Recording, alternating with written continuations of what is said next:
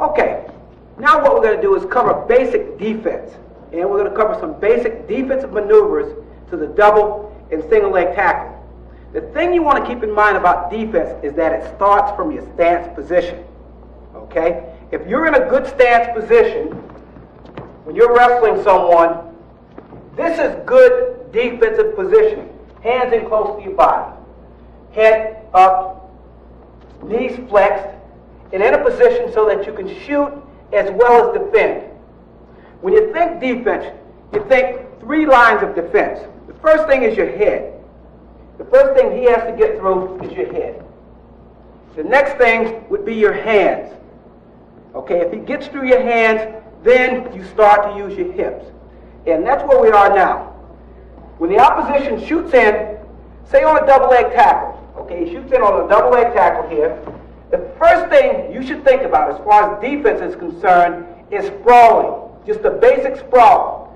But the key to a sprawl is how you use your hips. We're going to use what I call hip inversion. You get your legs back as quick and as far as you can get it. That way you can stop his initial shot into you or his initial attack. Okay, hip inversion. Okay, a lot of times wrestlers will sprawl and the hips will be up in the air. What we want to do is invert the hips this way so that we can get maximum pressure on the opposition. And as long as you can stay in this position, he's going to have a tough time finishing either a single or a double leg tackle. Okay, now,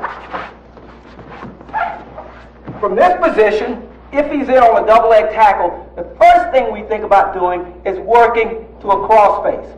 Okay, so you get your hips back, you get your hips low to the mat. You can put a lot of pressure on his shoulder and his back by inverting your hips this way. That's important. You're stretching out and you're moving on your toes as you shoot your hips down to the mat. Now, the first thing we're going to do, if he's working for a double, is come under his face and do what we call a basic cross face. Once you do this, now you can reach for his far ankle or his near ankle. Okay? Just turn around so we can see what we're doing. Okay, you're in this position here. I have a cross face. You can reach for this ankle or this far ankle and start to move behind. As you start to move behind, you don't want to bring your hips back up in the air as you start to move behind.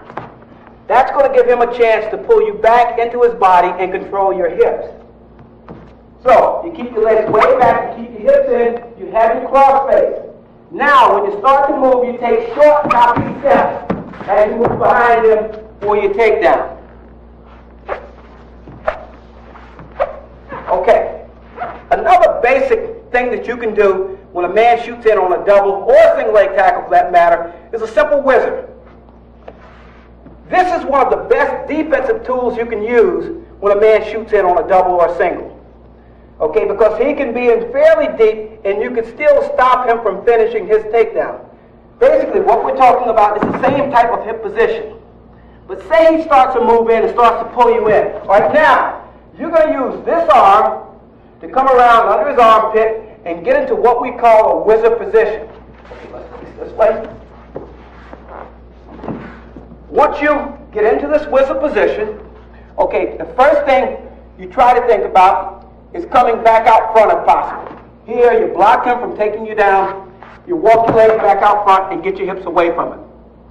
That way, that lessens his chance of finishing his takedown.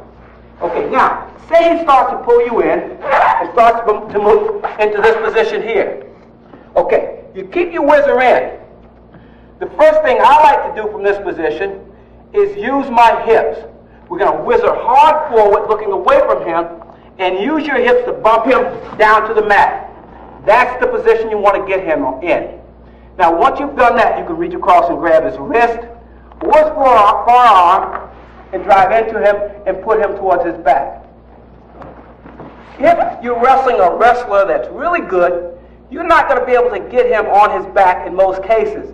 So what you have to do is try to get back to at least an equal position. So we're hipping here, we're hipping him, say we can't get him all the way down. What we're going to do is go to what we call a thigh pry. Here, right here, and we move back out toward the front, this way, so that we can face him again. Those are some basic things you can do with the whizzer. But the key thing is that if he shoots in on a double leg tackle, is to get your legs back first. If he starts to gain control, then you have to go to a whizzer position. Now we try to hip. We hip hard and drive him over to his side. Right here. Okay? If that doesn't work, what you want to try to do from here is get back even. So, thigh pry, keep your hips low, and walk back out front. Okay, those are some of the basic things you can do to stop a double leg tackle. Now let's talk about the single.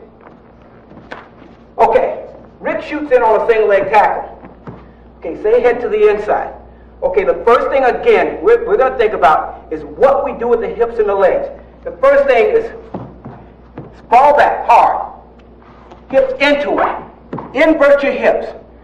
If you can do this, you can put a lot of pressure on him and make it very difficult for him to finish his takedown.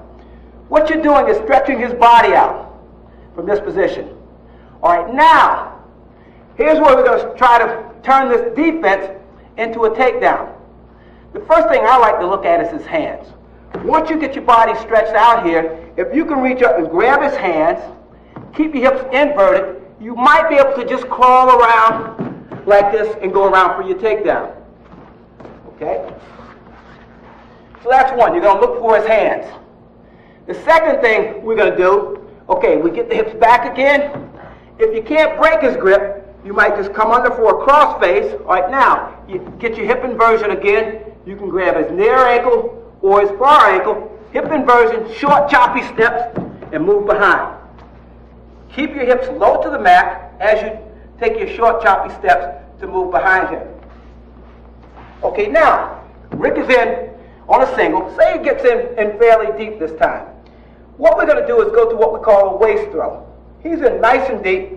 His knees are close to my body, which makes it more difficult for me to defend. Okay, now, what we're going to do is control Rick in this position by going around his waist as deep as we can with this hand. Okay? Now, from here, what we're going to do is try to keep his head down and to the inside. From here, what we're going to do is step up, block off this forearm, and do what we call a waist throw. As you do this, you're going to post the arm and throw his waist towards the mat. Now, say he keeps the leg here. Okay. What we're going to do, we're going to do one of two things.